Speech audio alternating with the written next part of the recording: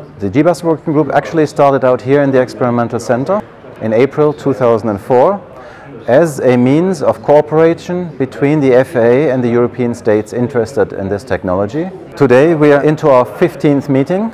We have almost 100 participants at the moment, representing 18 nations, with quite a number of active GBAS programs ongoing. We have currently all over the world 4 stations which are in active public operations, with another 10 projects ongoing at the moment, and at least 2 to 3 new stations providing public operations this year. The aircraft are having more and more the GLS capability, and the airlines and the airspace users, we feel that they will be asking to use more and more this technology. The International GBAS Working Group is really an excellent forum for sharing. Every state or NASP who has a GBAS program sends his representatives and share with us the lessons they learned during the implementation or the experiments that they did with GBAS. We are now looking into GBAS Cat 2.3, for which ICAO is almost completed with its relevant standards, and where we see the first needs coming up from airlines that are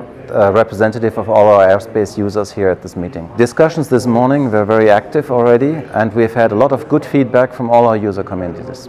The International GBAS Working Group meeting is an excellent opportunity for us to share our experiences, the good experiences and the bad experiences on the approval and certification of GBAS. One of the good things about this International GBAS Working Group is that we do have people from all different parts of the user community. A working group like this, where we've got smart people from all around the world doing all the work, we can participate and contribute our experience, but also learn from them. It's very useful to exchange views and to share views and to come to a better solution at the end. A very good opportunity to meet with the international team that is working on the GBAS deployment. To be aware of the forthcoming deployment of a ground station within the airport, to be aware of what happens in the world about the GBAS. We are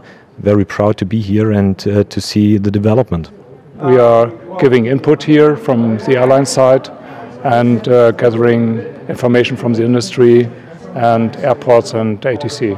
This event is one of the most important events of the year in terms of making our customers and service providers around the world aware of GBAS and its benefits, and helping to streamline the process of getting it approved and implemented. It's very interesting to show the feasibility of the roadmap for multi-constellation, multi-frequency, and also to see the operational aspects for both for Cat 1 and for the Cat 3 roadmap. It's a very unique meeting for such people that get together. We can now really say that this technology, GBAS for Category 1 precision approaches, has made its breakthrough and is in the process of being implemented.